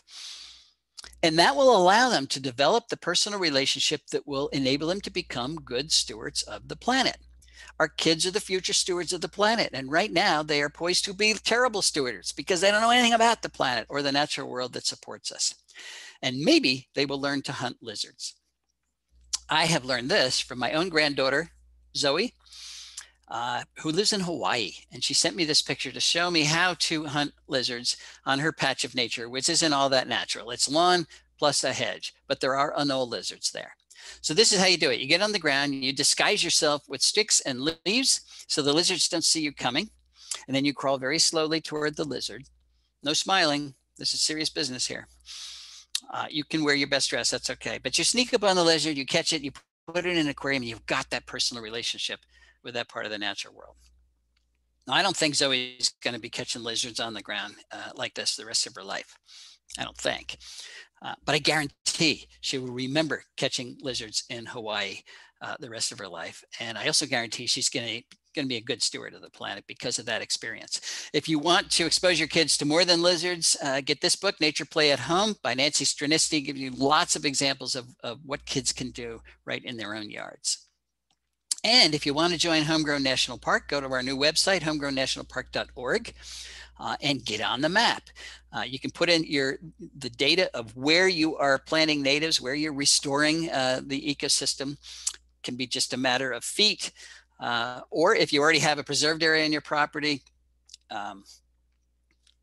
put in your data, and then your area is going to light up. So where are we? Indiana here. It will light up, and you can go visit your county, see who else is doing it. This is an effort to reach beyond the choir. I've been talking to the choir for 12, 15 years now, and we've got to hit the people that never hear this. So this is a social media attempt to get people to understand that their piece of the world is important, and they can join a lot of other people. And we can see the whole US light up here. Now, the goal is to get 20 million acres on the map. But why stop there? I mean, let's get the entire country on the map. Okay, we're going to shrink the road. We're going to shrink the lawn. And what are we going to plant in the areas that we take out of lawn? Some of those plants have to be what I call keystone plants. Now, remember what a keystone is. You have the Roman arch. The keystone is the stone right in the middle. If you take that stone out, the arch collapses. Keystone plants are so important in our food webs that if we take them out of the food web collapses. I'm talking about the 5% of our native plants that are making 75% of the caterpillar food that drives our food webs. 14% of our native plants make 90% of the caterpillar food that drives our food webs, which means 85% of our native plants aren't contributing all that much. So they're good, we want them, but we absolutely need these guys. If you're building a house, you have to have 2x4s. You can't build your house out of wallpaper. That's the role of keystone plants. So the question is no longer simply are natives better than non-natives in terms of supporting wildlife. On average, they certainly are, but there are a lot of natives that aren't all that good either. They're just too well protected. So the question really is, do we want ecologically productive plants in our yard, or benign plants, or even worse, ecologically destructive plants like those calorie pears that escape our yard and become biological pollution and ecologically castrate all the land around us? I get an email maybe once a year now from people saying, don't you know that ginkgos, Ginkgo biloba, actually grew in North America? They're from Asia now. They grew in North America 7 million years ago. That makes them native, and that means we can plant them and everything will be great. Yes, I do know that ginkgos grew in North America 7 million years ago. We can argue about whether that makes them native today, but that's not an argument I'm going to have because that's not our metric anymore. Our metric is how productive are they? I don't care if ginkgos grew in the moon 7 million years ago. They produce essentially 0 species of caterpillars. There's 2 host records, very rare, but you're never going to find a caterpillar on a ginkgo. So you plant them, it's sitting there taking up space, but it's not adding productively to the local food web. What's adding more than anything else? In 84% of the counties of North America, it's the genus Quercus, oaks. They support 557 species of caterpillars in the mid-Atlantic states. That's 557 species of bird food, over 900 species of caterpillars nationwide. No other genus comes close to that. Here's an example of what keystone oaks are doing in my yard. Now remember, I've taken pictures of 1,031 moss species so far. I'll get to the butterflies someday. Out of that 1,031 species, 907 have known host plants. So there's over 100 where I don't know what they're eating. Excuse me, I'm burping up my lunch. Of the 907 species, 267 species use oaks. Now we have 69 genera of native woody plants in our property, woody plants. Only one of them is Quercus, oaks, and we have hundreds of genera of herbaceous plants. So oaks represent less than 1.5% of our woody plant diversity and way less than 1% of our total plant diversity, but they're supporting almost 30% of our moss species diversity, and who knows how important they are to the birds in our yard. Imagine what would happen to the diversity on our 10 acres if we took oaks out of the system. That's the power of a keystone plant. How do you find out what the keystone plants are where you live? You go to Native Plant Finder in the National Wildlife Federation website, put in your zip code, and the most powerful plants in your county, both woody plants and herbaceous plants, will pop up. Now, these are abbreviated lists. I just ran out of room, but I can guarantee oaks are going to be #1. Followed typically by native prunus, so things like black cherry and pin cherry, American plum. Native willows are very high, and lots of these other things. Notice I say native oaks, native cherries, native willows. You can go to the nursery. If you say, I want to buy a cherry, chances are almost 100% that they will sell you an Asian flowering cherry. I want to buy a willow. They'll sell you a weeping willow from Turkey. I want to buy a birch. They'll sell you a European birch. I want to buy a maple. They'll sell you a Japanese maple. You've got to specify that you want a native member of these genera. These are native genera, but there are non-native members. And if you get the non-native member, you've reduced caterpillar use by 65%. We've done that experiment. These are the top producing herbaceous genera. And of course, as you move into the prairie states, you've got, lots and lots of choices here. But goldenrods are always very high. 110 species of caterpillars on goldenrod. Aster genera are high. Sunflower is very high. Out of those three groups of genera, not only do they make a lot of caterpillars, but they're the highest ranked in terms of supporting specialist specialist bees. Over 40 species of bees are using those three genera. So if you don't have those genera in your yard, you have just lost 40 species of native bees that could be there if you did have them. Okay, we're going to shrink the lawn.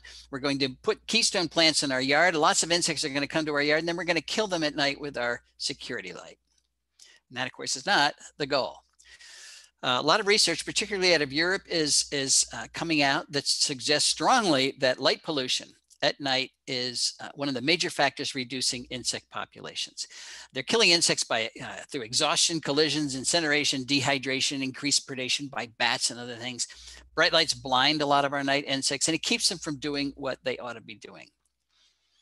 To me, this is actually good news, because if this is a major cause, if light pollution is a major cause of insect declines, it's the easiest one to turn around. Just flick a switch, turn your light out. I know what you're going to say. I can't turn my light out because the bad man will come. Okay, put a motion sensor on your security light so it only turns on when the bad man does come. And the first thing you're going to find out is the bad man doesn't come very often. If you don't want to do that, take the white light out of your security light and put in a yellow bulb. A yellow LED bulb's the best, because yellow wavelengths are far less attractive to insects than are the white lights. If we switched out our white night lights for yellow LED lights overnight during the summertime, we could save billions of insects and probably billions of dollars too, because they're the most energy efficient. All right, we're going to shrink the lawn. We're going to put in keystone plants. We're going to turn out our lights, and then we're going to kill all the insects by hiring Mosquito Joe. This is a major industry across the country now, mosquito fogging. The Mosquito Joe will tell you that it's okay, because this is a natural product. And it is a natural product. It's pyrethroids made from chrysanthemums. But, you know, cyanide is a natural product too. So it doesn't necessarily mean that it's okay. He'll also say, well, this only kills mosquitoes. That's not even close to true. It kills all the insects it comes in contact to. The big deal here, there are two things. It's expensive and it doesn't work. So why do we do it? In order to kill and to control mosquitoes in the adult stage, you have to kill 90% of the adults. This kills 10% of the adults. It's not even close to working. What we really need to do is try to control mosquitoes in the larval stage. And this is the most directed way to do it, where it kills mosquitoes and nothing else. You get mosquito dunks. Get a bucket, fill them full of water, put in straw or hay, let it ferment for a couple of days. This is in the warm weather. And it becomes irresistible to mosquitoes that want to lay their eggs. They lay their eggs in your bucket. Then you put in a mosquito dunk, Bacillus thuringiensis. You get this at the hardware store. It is not expensive. The eggs hatch, the larvae feed on your mosquito dunk, and it is a disease that kills aquatic diptera. And that's the end of the mosquitoes. If a dragonfly lays an egg in there, it's not going to hurt it. If your dog licks it or a bird drinks it, no problem. It's only going to kill mosquitoes. If everybody did this, it actually would work. Okay, the fourth thing we need to do is to landscape in a way that allows caterpillars to complete their development. What do I mean by that? I live in Chester County, Pennsylvania, where oaks support 511 species of caterpillars. A few of them, like the polyphemus moth, actually complete their development on the tree. The caterpillar eats the tree, eats the leaves, then they spin a cocoon and hang from the branch. Then the adult emerges and they do it all again. but that's unusual. Most of the species, 94% of them, drop from the tree when the caterpillar is finished growing and wiggle their way beneath the ground and pupate underground, or they spin a cocoon in the leaf litter that's under the tree. And that's the problem. There is no leaf litter under the tree, and we mow and compact our soil so much that the caterpillars can't get underground. So typically the way we landscape becomes an ecological trap. We're calling in adults, moths, to lay their eggs on our trees. Caterpillars develop, they drop down, and they die. And the next generation smaller, and the next generation after that is gone out altogether. I'm convinced that this type of landscaping, by not treating the area under the tree responsibly, is a major cause of insect declines. And the cement landscape, of course, is even less of a viable option for our caterpillars. I am not trying to discourage the use of trees in cities. I'm trying to discourage the profligate use of cement. Excuse me. That's just laziness. We know it destroys our watershed. And by the way, cement is a major emitter of CO2, greenhouse gas. This is what most people do. They plant a tree and they put it in the middle of their yard. Nobody's measured how well caterpillars do in a situation like this, but I guarantee they do better in a situation like this, where you have a layered landscape. You've got a tree, then you have maybe a dogwood here, and then native azalea and ferns and ground cover. Caterpillar drops down. It's a safe site. They can easily get below the ground. Nobody's going to step on them. Nobody's going to mow them. They can find plenty of leaf litter to spin their cocoon in, and survivorship will be much higher. This is a place you can do your spring ephemeral gardening, and this is how you shrink the lawn. Put beds around your trees. Safe sites. This is where you can use all your ground covers, like native ginger, wild ginger, native pachysandra, foam flower, May apples. There's lots of ground covers you can use, and it creates safe sites everywhere. Ferns. This is a hotel in Athens, Georgia. But look, any caterpillar developing on these red maples can drop down and actually complete their development. Another grad student, Desiree Narango, has done some wonderful work with chickadees in the suburbs of Washington, D.C. And the results of her study suggest that there is room for compromise in our plant choice, and that's good news. What she did was compare the sustainability of chickadee populations in landscapes that were planted primarily in native plants versus landscapes were dominated by introduced non-native plants. And when the landscapes were dominated by introduced plants, they produced 75% fewer caterpillars. So right away, you reduce the amount of chickadee food by 75%. They were 60% less likely to have breeding chickadees at all. Now there's a nest box in each one of these landscapes. So chickadees came and looked around and they said, there's not enough food here. We're not even going to try. If they did try, those nests contained 1.5 fewer eggs. They were 29% less likely to survive at all. If they did survive, those nests produced 1.2 fewer fledglings, and it took them 1.5 days longer to do that. Now, if you put all that data into, those data into a population growth model as a function of the percentage of woody non-native plants in your landscape, this is what you get. This dotted line is replacement rate. That's the rate at which the population has to make babies to replace the adults that die every year. If you reproduce at this rate, it's a sustainable population. It's not growing, but it's not shrinking either. If you reproduce at this rate, make more babies than adults die, you have a growing population. But if you make fewer babies than adults die, you have a shrinking, unsustainable population. Right here is where those lines overlap generously, which suggests that you can have up to 30% of your woody plant biomass non-native and still have a functioning, sustainable food web that can support your birds. But if you exceed 30%, so if you have 50, 75% of your landscape non-natives, you're way into this zone and it's an unsustainable population. So I love this study for two reasons. This is the first time this has been shown for any bird anywhere, which if anybody's doubting that your choice of plants actually impact higher trophic levels, things that require the insects on those plants, this is a good study to look at. But it also, this is the area of compromise I'm talking about. You can have your ginkgo, you can have your crepe myrtle, you can have your boxwood, anything that's not invasive, as long as it doesn't dominate the landscape without destroying the food web. And that's good news to me, because we love our non-native plants. And if I said you can't have a single one, nobody would be listening. It's not the presence of non-native plants that destroys food webs. It's the absence of native plants. So let's load our landscapes with these guys. We can still have these and enjoy them. Can we get a pollinator garden into a landscape like this, a typical suburban landscape, without offending anybody? Of course we can. Just put a little fence around it. Beautiful. It services a number of species of native bees. It's not very big, but if everybody did it, it would really help our native bee declines. You know, we hear all the time, you want pollinators because they pollinate our crops. But you know, a lot of people think, well, if I don't live next to a farm, I don't need any pollinators. Forget the crop argument. You need pollinators, and you need them everywhere because they pollinate 80% of all plants and 90% of all flowering plants. If we lost our pollinators, we'd lose 80 to 90% of the plants on the planet, and that simply is not an option. What about this? This is a Drew Latham design. So is the other one, by the way. Much bigger. Imagine the amount of life that is here versus the amount of life that is here. Seems like a no-brainer. Can municipalities help us live with nature? Yes, and more of them are doing it. Minnesota has a cost-sharing plan where they're encouraging homeowners to replace some or all of their lawn with appropriate prairie plants of Minnesota. You get paid to do that. Florida, there's an island of Florida that's paying its residents to allow burrowing owls, listed species, to burrow in the front yard.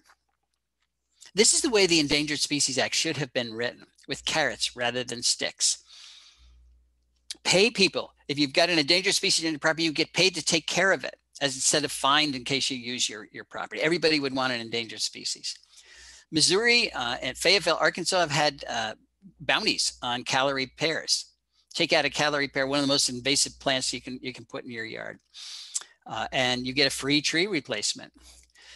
Then even public utilities are getting to the act. In San Antonio water system giving people $100 coupons to replace water-thirsty plants with water-efficient native species. Buffalo, New York's giving people $100 coupons to increase the amount of natives in their yard. So it is working. And then of course you've got the lawn replacement programs in the far west, like California, up to $2 per square foot rebate if you get rid of your thirsty lawn and put in appropriate xeric plantings. Very popular programs. I think we've made 3 missteps in our early years of conservation. And this is the first one. We like nature. Some people can even be convinced that it's important, but very few people think it's essential. And that's the misstep. If it's not essential, when push comes to shove, when resources are short, nature always takes a back seat. And we see that every day of the year. I went to the Cincinnati Zoo not long ago before the virus broke out. And there was this wall-size poster here, which epitomizes what our society thinks of conservation. We're going to save nature so that future generations can enjoy it. I mean, this was Teddy Roosevelt's argument. We're going to make national parks so that future generations can enjoy them. And that's definitely true, but it suggests nature is there just for entertainment, meaning it's not essential. It's far more than entertainment.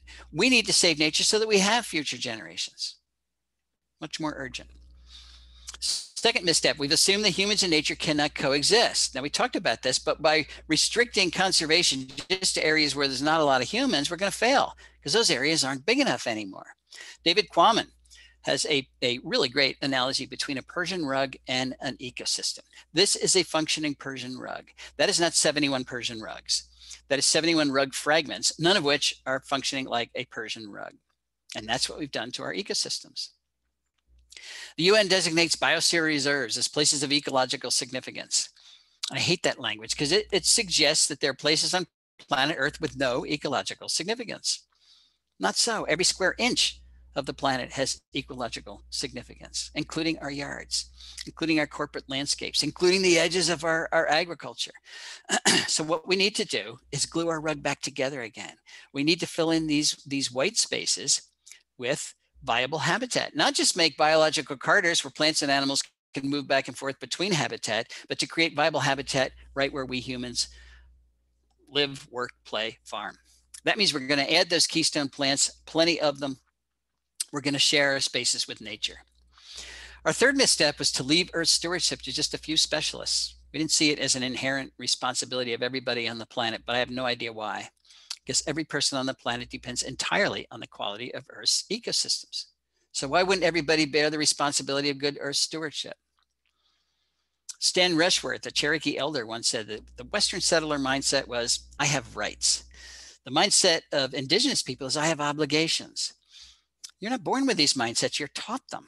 We're great at teaching this one. We are terrible at teaching our kids and our peers that we all have obligations towards earth stewardship.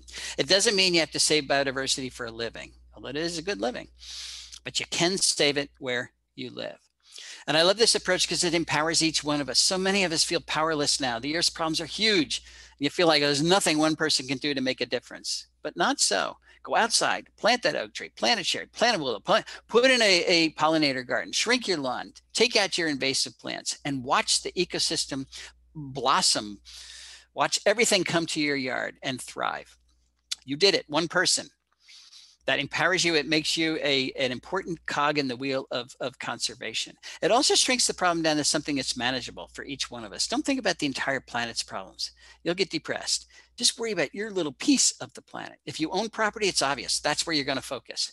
If you don't own property, help somebody who does. Help a land conservancy, help a park or preserve. They're all underfunded, short-staffed. They will love you. So as property owners or as volunteers, each one of us has the power, and we certainly have the responsibility to fix dead landscapes like this. Whether or not we decide to do so is going to determine nature's fate and then ultimately our own fate. Now, I've convinced my grandchildren that you are nature's best hope. I hope I've convinced you as well. Thanks very much.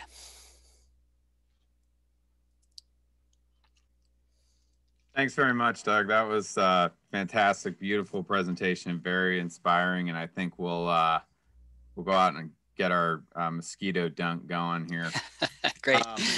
Hey, our next, before we do just a few Q&A items, we're going to do a little door prize for 2 of your books. The first one is for Bringing Nature Home. And let's see here. And I'm just going to, I have a hat here and I'm pulling a participant number out of the hat. We just created numbers for every participant that registered and created them, mixed them up.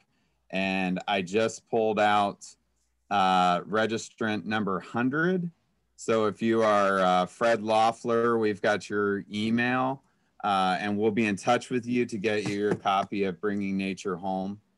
The second drawing, which is for the Living Landscape book that you did with Rick Dark, that I just find fascinating. I've got it on my coffee table, and my partner Sarah, who's a landscape architect, we cannot get enough of it. Just amazing. The winner of the Living Landscape book is registrant 186, which is Diane Mason. So Diane, we will be in touch with you over email that you provided. And with that, I'd like to get over to Kevin Allison for the first question of the Q&A session. All right. Professor Tallamy, we've got a few questions that came in over email, and then we've got some in the chat that we'll go through. So we'll just do our best to get to as many as we can. You talked a little bit about oak tree companion plantings. I think you mentioned ginger and mayapple. Are there any shrubs that you find work well in companion with oak trees? Of course, oaks are acid-loving plants, so there's a whole bunch of them that do well in an acid situation. All of the native azaleas, for example. But oaks, I shouldn't categorize them totally as acid. There are oaks that actually do well in basic soils. So witch hazel would be a good one. Viburnums, any of the native viburnums would make very good companions under our oaks. If you give your bed around your tree enough space, these plants can thrive under oaks. But that's a considerable amount of space. You don't want to plant them right next to the trunk, because then there's serious competition with both light and water. But get them out a little bit so that they get some sun themselves. And then underneath those, you can go for all those ground covers and phlox. There's all kinds of them. I haven't found anything that dies under my oaks, even though they may, maybe the acidity isn't that great for them. But they all seem happy. So.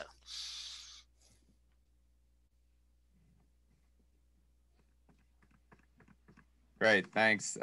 And before we get to the next question, Fred actually said that he has your book. So he suggested the next person be drawn. I wanted to show the hat too with all the drawings. I didn't have my camera on earlier. Originally, I was going to have my 7-year-old do this, but he hasn't made it back yet. So I just drew 109, which is Peggy Foster. And Peggy, we have your email. We'll be in touch with you. Doug, one person asked about invasive honeysuckle. They've got about a 10-acre woods and want to get that under control. I mentioned a few resources we have up on our website, but do you want to just talk a little bit about the process of replacing invasives with natives on that kind of scale? First, you got to get rid of the invasives. It is a lot of work. You have to kill the rootstocks or they come back. What I do is something like, I assume she's talking about bush honeysuckle. I saw it off at the base. And, I tried doing this without the use of any herbicide, and I realized I'm not going to live long enough. So I paint the trunk with a little bit of herbicide, and it's not much material, but it does kill the roots. Sometimes you have to do it more than once. So, can't be that toxic if it takes more than once just to kill them. But then they're dead. And then you've got, it's fun piling up the big bodies, and they actually rot pretty quickly. But then you have the option of the opportunity to put in those other plants. Now you can add native plants without planting a thing. It's called addition by subtraction. You simply take out the plants you don't want and then let natural processes, the blue jays and the squirrels and everything else, to put in the plants that ought to be there. Or you can influence it strongly by planting them yourself. The biggest obstacle to all of that are deer, too many deer. Deer love native plants just like insects do. And so we found that we had to protect particularly our trees with wire cages. 10 acres is a big property. You're not going to fence the whole thing probably, but you get the 5-foot galvanized cage material, make a big, healthy, wide cage so you can move it around, let the branches spread out. And in a couple of years, the plant's big enough so that it gets past the point where the deer can wreck it. And then I call that graduation. You just move the plants around or the cages around. And then you can beat the deer, but we do have way too many deer. We have to get those numbers down. Doug, there's a kind of a question to that. Is there any other strategies that might deter deer? Like, can you plant like a patch of clover, or plan to give them food in one part of your yard to kind of detract them from another, or is kind of the cage thing the best route? No, because if you increase the amount of food for deer, you're increasing the number of deer. First of all, you'll attract them from other places. Deer they don't just eat clover, they eat browse. They like, the tips of lots of woody plants. It's part of their natural diet. So diverting them and hoping they don't eat something that they normally would like just doesn't work.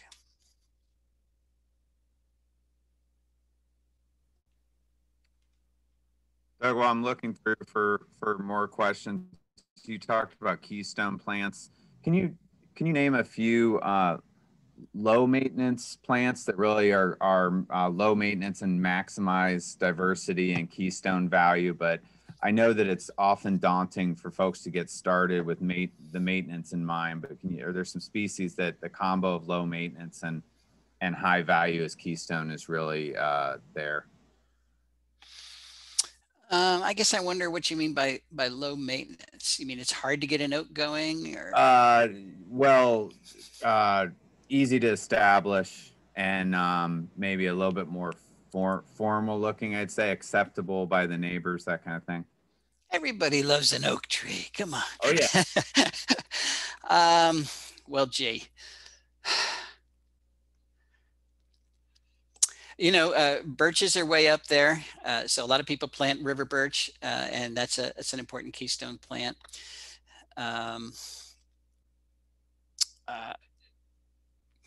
Cottonwood, but you might think that's not as pretty as it could be. Sorry, my brain seems fried right now.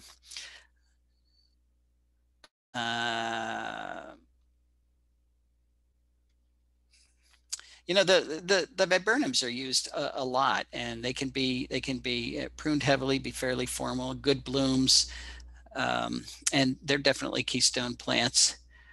You want to put them in the sun so you get those good blooms. I'm sorry, I'm giving you lousy answers here, but it's hard. You know, it's hard to stick a plant in the ground and have zero maintenance.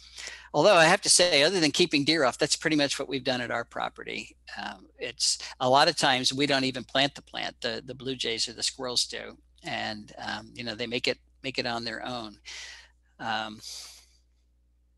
You know, hawthorn is another really good one that has a great bloom, good berries, and it's socially acceptable. Everybody likes it. Amelanchier, not really a keystone plant for caterpillars, but great for early season berries and for pollinators. The hollies, the native hollies. Now I'm on a roll here. So things like winterberry or even American holly or inkberry. Again, not keystone for caterpillars, but they're great pollinator plants. You wouldn't think of them. They're tiny little flowers. People don't even realize they're a flowering plant, but they are magnets for our pollinators. So they're very important for pollinator plants. The very important summer blooming plants like clethra, sweet pepper bush, and buttonbush.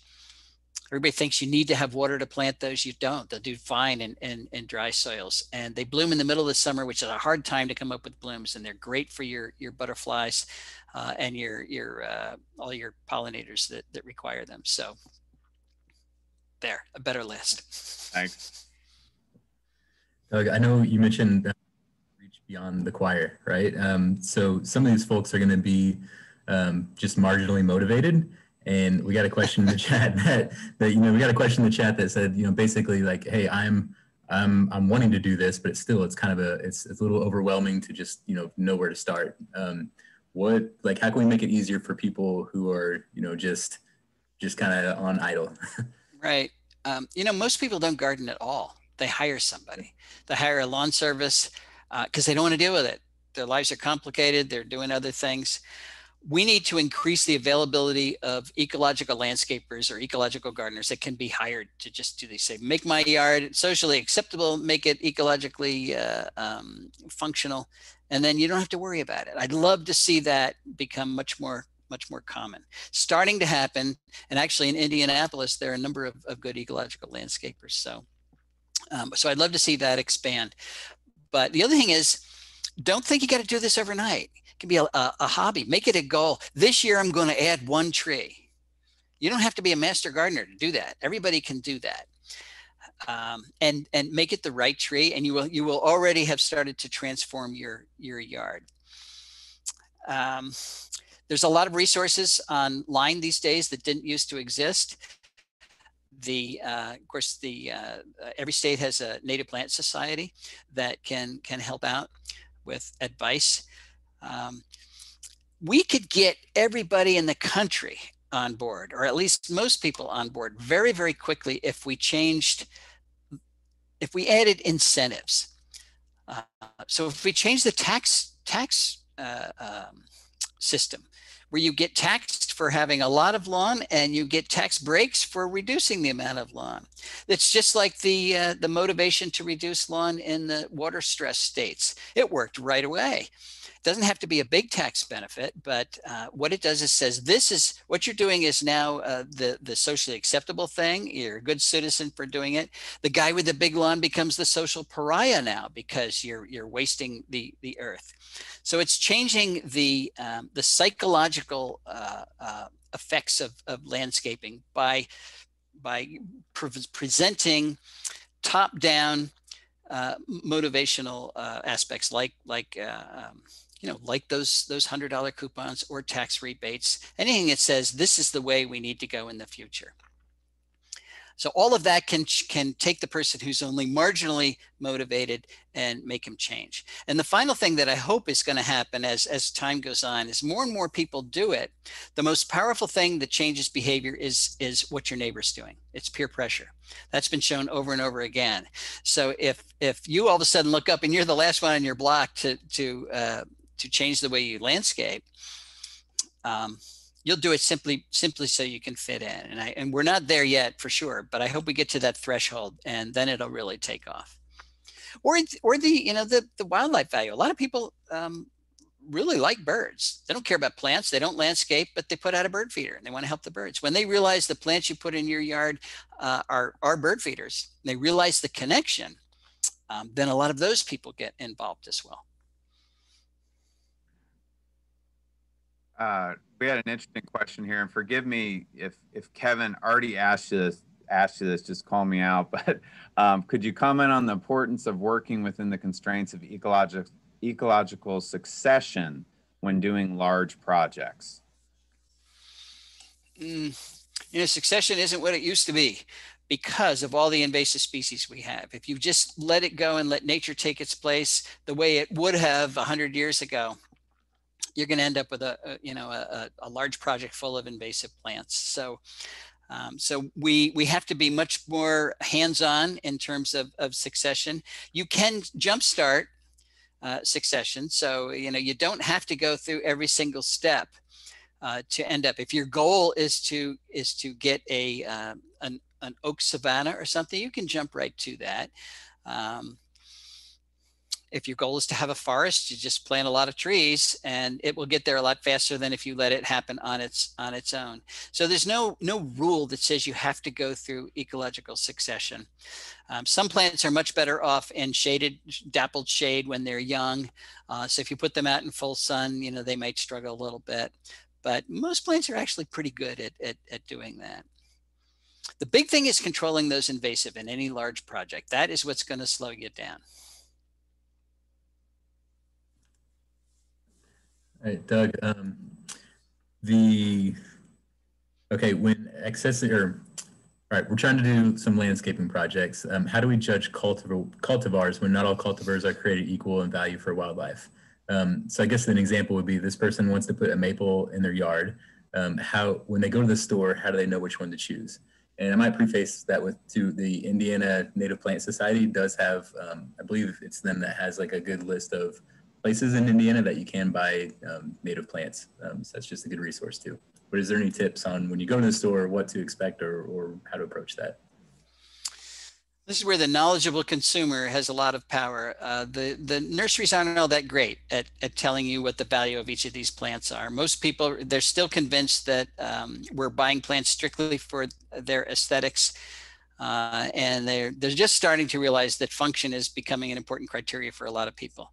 So which cultivars are the way to go? First of all, I'd love to see straight species offered so that you have a choice. But if they're not offering straight species, you can ask for straight species. And if they don't have it, you can leave and then they'll start to offer it. But cultivars to avoid. We've done a project. This wasn't focusing on flowers. It was focusing on other traits. Looked at 6 common cultivar traits. And the only one that consistently discouraged insect use was taking a green leaf and making it red or purple. And so the red leaf cultivars are common in a number of different plants. You should avoid that because that's definitely taking a productive native plant and making it unproductive by loading the leaves with anthocyanins. Those are feeding deterrents. The other traits like taking a tall plant, making it short, didn't have any effect. Adding disease resistance didn't have any effect. Leaf variegation, believe it or not, didn't have any effect. Enhancing berry size didn't have any effect. Now, a lot of cultivars, most of them actually are focused on flower traits. And Annie White at the University of Vermont has shown that on average, there's a much greater chance that changing the characteristics of a flower are going to reduce its function to specialist bees than, more often than not. Not always. There are cultivars that actually have increased amounts of particularly nectar available. So we can't say, you know, cultivars are bad and straight species are good. We have to say it depends. But I would be more reticent to get a cultivar of a flower if you're trying to help the pollinators, because the chances are good that either the pollen nutrition or the nectar load has been changed, or the features that attract the pollinator to the plant. You know, a lot of pollinators follow UV light, and we don't even see that in the petals. You don't know how that's been changed by the cultivar. But there are thousands of cultivars out there, and 99.9% of them have never been evaluated for ecological use. So that's where we are. Well, thank you so much, Doug, for your time, and it's been a really entertaining evening and inspiring. And I want to thank our funders and Indiana Farm Bureau for providing the funding for the books, as well as our various partners. And I want to encourage everybody to jump on our website. It's marionswcd.org. Check out our annual report and a lot of the resources and workshops we have coming up, as well as the election. Thanks again, everybody, and have a great evening. Okay, thank you.